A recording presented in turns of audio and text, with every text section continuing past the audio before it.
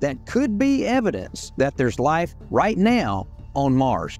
Barisa, a 2-year-old starting kindergarten, already claimed to have been a pilot on Mars, shocking everyone. His deep knowledge about Mars, which he wasn't taught at home, astounded his teachers. What could be so earth-shattering hidden inside the Sphinx that Egypt had to seal it off? At 2 years old, Barisa said he was a pilot on Mars. He amazed his teachers and parents with his detailed knowledge of the planet. He talked about old wars on Mars and a secret device behind the Sphinx's ear that could reveal big secrets about Earth. What if Barisa's stories are more than just a child's imagination?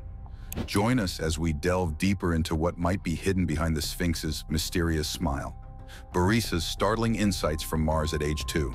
When Barisa started kindergarten at age 2, he surprised everyone by claiming he used to be a pilot on Mars. His parents were shocked as they had never mentioned Mars to him.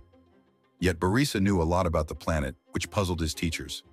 Right from the start, it was clear Barisa was not a typical child. His writing, speaking, and memory skills were much better than expected for his age. He often talked about his past life on Mars, describing the planet and its people in detail. His parents confirmed that they had never taught him about space, yet he talked about Martian structures and societies confidently. This sparked his interest in space. Barisa even said he was originally from Mars, which caught the attention of experts studying child prodigies.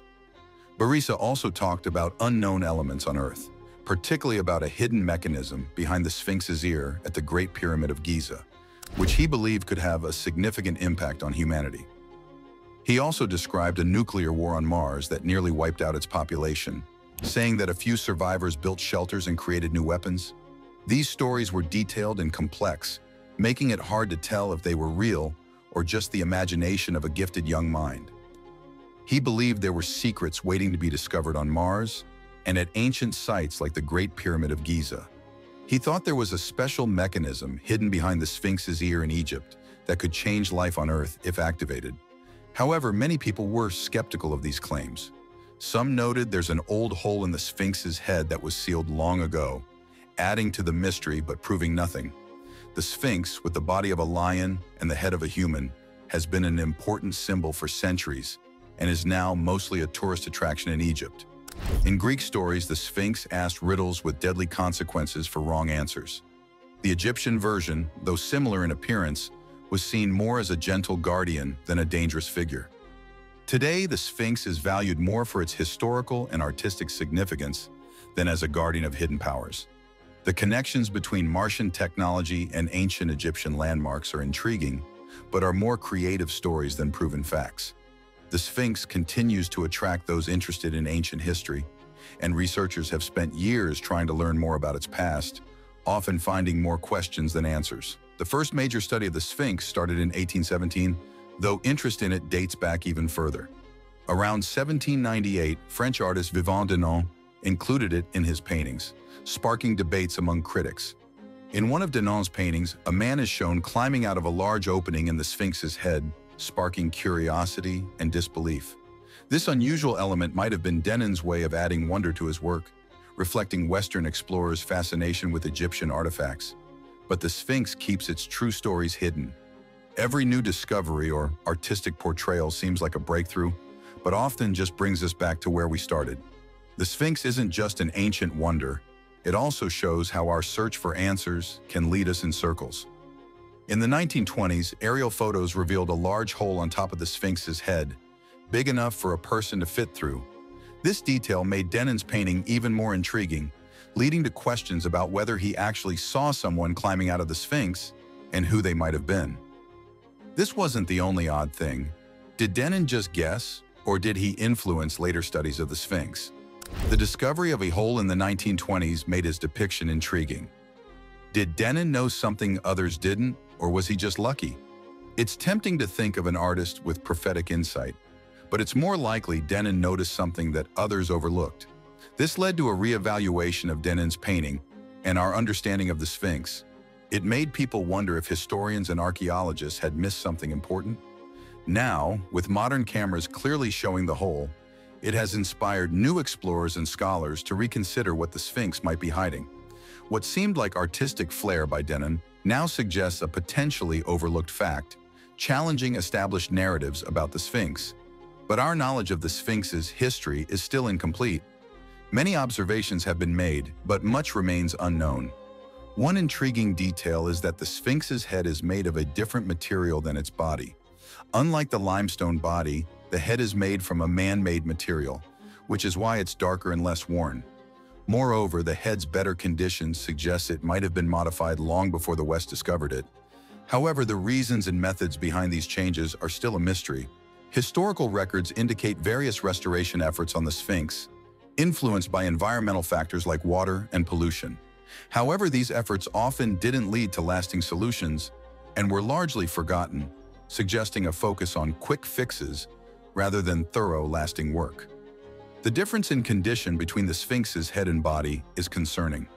It seems the head was preserved or altered with advanced techniques from an earlier era, while the body was left to weather naturally.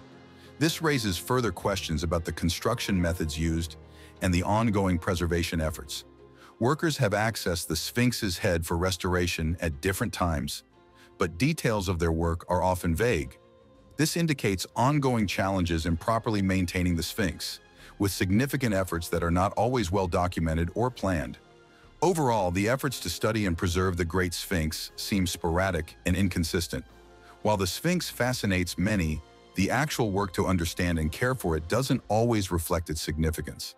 This highlights the need for a more focused and comprehensive approach to studying and preserving the Sphinx, addressing deeper conservation challenges rather than just surface-level interest. With Barissa's incredible tales fresh in our minds, we are left pondering what secrets the next chapter might reveal. Unearthing hidden chambers and tunnels. The story of hidden rooms beneath the Sphinx, which emerged in 1935, sounded more like fiction than fact. Despite initial excitement, no well-known Egyptologists or historians confirmed these claims. Over time, the lack of confirmation led to doubts about the truth of these stories, suggesting they might have been exaggerated to attract public attention and funding. However, the story didn't end there. Decades later, a Japanese research team led by Saku Yoshimura used advanced radar technology to explore beneath the Sphinx. They found patterns suggesting possible empty spaces below, but these findings were inconclusive, leading to more questions than answers about what lies beneath. But this wasn't the most challenging part.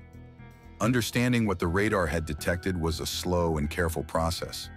Archaeological discoveries often begin with a lot of excitement, but they need to be examined thoroughly to know what they really mean. The initial findings were unclear, and it required a detailed analysis to understand their true nature. The academic community, interested but cautious, waited for solid evidence before jumping to conclusions. The importance of these investigations went beyond just academic interest. They had the potential to change our understanding of ancient sites and provide new insights into history.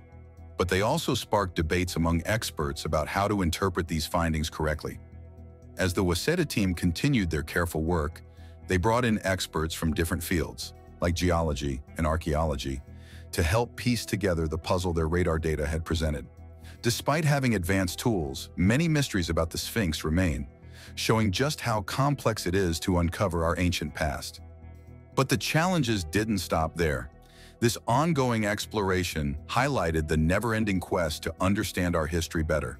The efforts of the Waseda team not only brought new information to light, but also encouraged further study into ancient civilizations and their mysteries.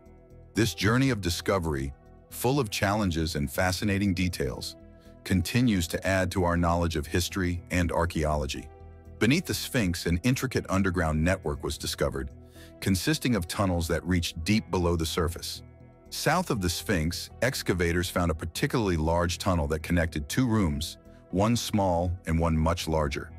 These rooms led to a maze of other passageways, branching off in different directions, suggesting that the layout was carefully planned with specific purposes.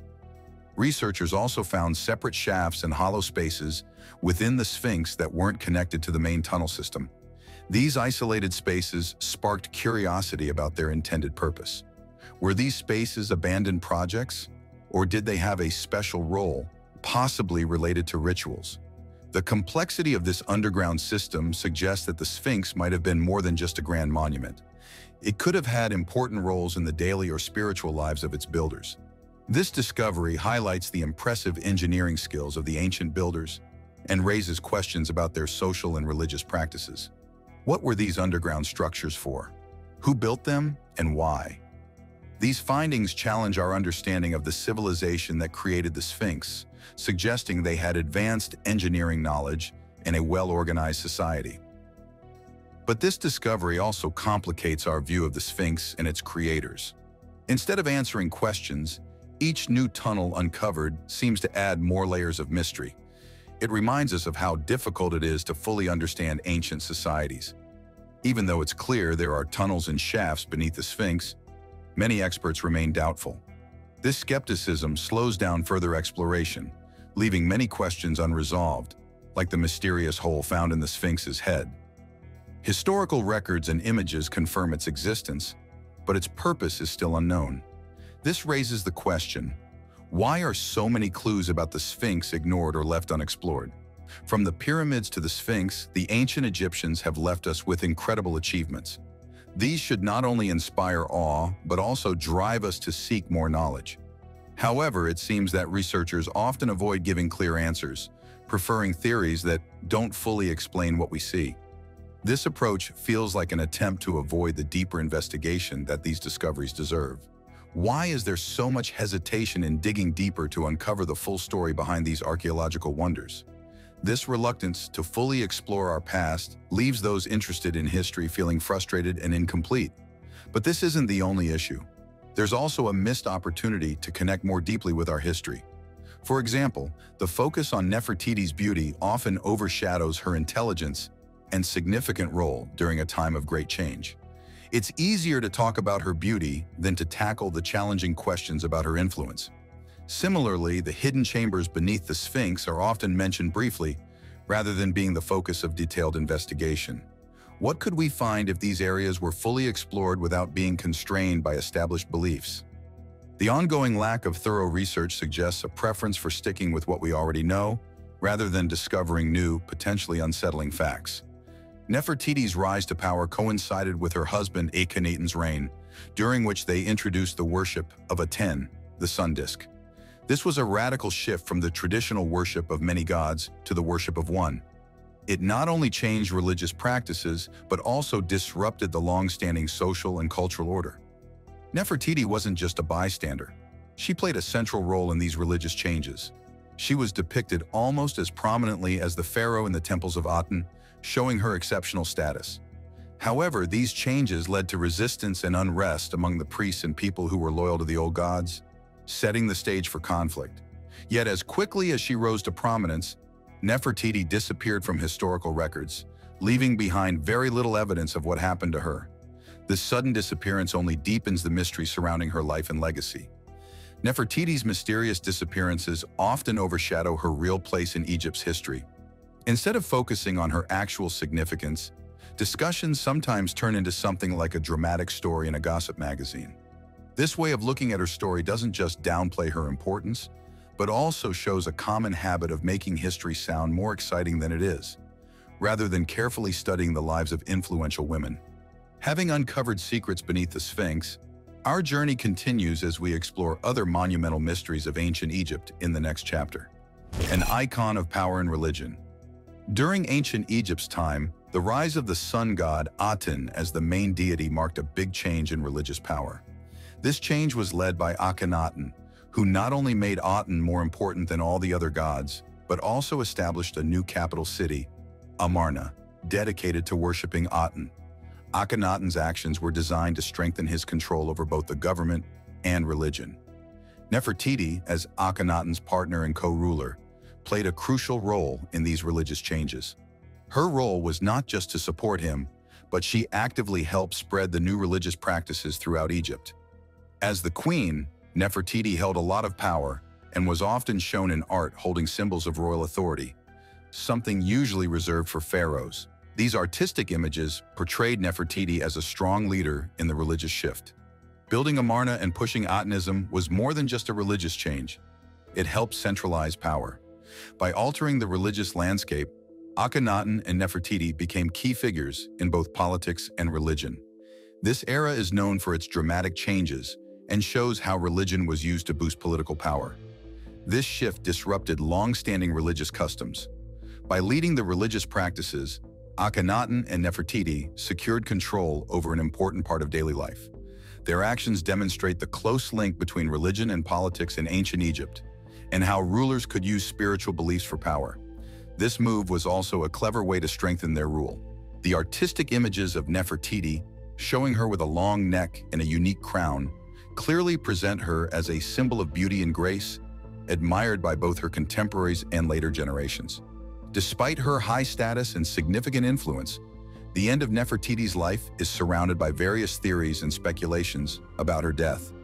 Even with recent discoveries, the exact location of Nefertiti's tomb is still unknown. The most common theory suggests that Nefertiti died during her husband's reign and was buried in a royal tomb in the Valley of the Kings. But solid proof confirming her burial site is still missing, keeping both archaeologists and historians intrigued by its absence. Another theory suggests that Nefertiti outlived her husband and ruled Egypt as a pharaoh under the name Neferneferuaten. This idea is partly supported by historical records of a female ruler named Neferneferuaten, who came after Akhenaten and continued his religious reforms, though in a less extreme way. But whether this ruler was really Nefertiti or another royal figure remains uncertain and is still a topic of ongoing debate. Recent archaeological digs in Egypt have revealed new clues suggesting that Nefertiti might be buried in a secret chamber, different from typical royal tombs. These discoveries have sparked more interest and debate among experts, leading to further investigations about her final resting place. However, these findings also show the ongoing difficulties and frequent setbacks in historical and archaeological research. What may seem like significant findings often result in more questions, demonstrating the challenge of reconstructing history with limited evidence. As researchers keep digging and analyzing, the quest for clear answers about Nefertiti's fate highlights the complexities of understanding history with so few clues. In ancient Egypt, during the chaotic Amarna period, the search for Nefertiti's tomb continues, but she remains a powerful symbol of female strength from the past. Whether seen as a respected queen, a strong leader, or a historical figure lost to time, Nefertiti's influence is undeniable. Her legacy continues to shine as a lasting icon whose impact has stood the test of time. The mystery of her sudden disappearance keeps people intrigued, sparking ongoing debates and exciting theories. From her key role during the Amarna period to the uncertainty surrounding her fate after her husband's death, Nefertiti's story covers a wide range of topics. Her tale emphasizes the deep and lasting influence of ancient cultures, captivating and inspiring people as they explore themes of power, influence, and our never-ending desire to uncover history, even though the solid proof remains hard to find. This story highlights the continuous efforts to reconnect with our past, showing how discoveries from long ago can shed light on the complexities of historical figures and their times. As researchers continue their work, the hope of finding new information keeps historians and archaeologists eager for major discoveries. Each possible find offers a chance to fill in the gaps in our understanding of the past, giving us a clearer picture of how people lived, ruled, and shaped their world. Even though there are challenges and often unsuccessful searches, the pursuit of historical knowledge doesn't fade. It reflects a deep-seated desire to piece together the puzzle of human history. As archaeologists dig through layers of sand, they keep uncovering new clues about Queen Nefertiti's life. Each new discovery hints that we are getting closer to understanding who she was and her role during that time. But this isn't the biggest challenge. Despite these glimpses, the complete picture of her life remains just out of reach. Each new piece of evidence adds to our knowledge, but often raises more questions than answers.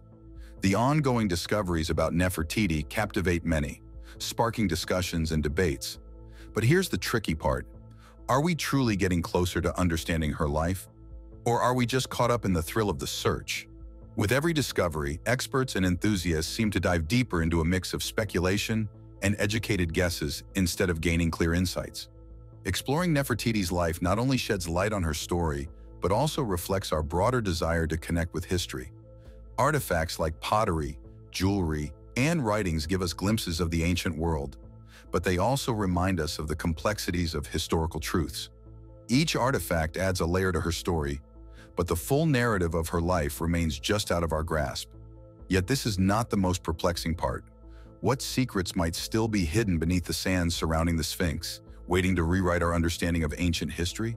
Like, subscribe, and share your thoughts in the comments below.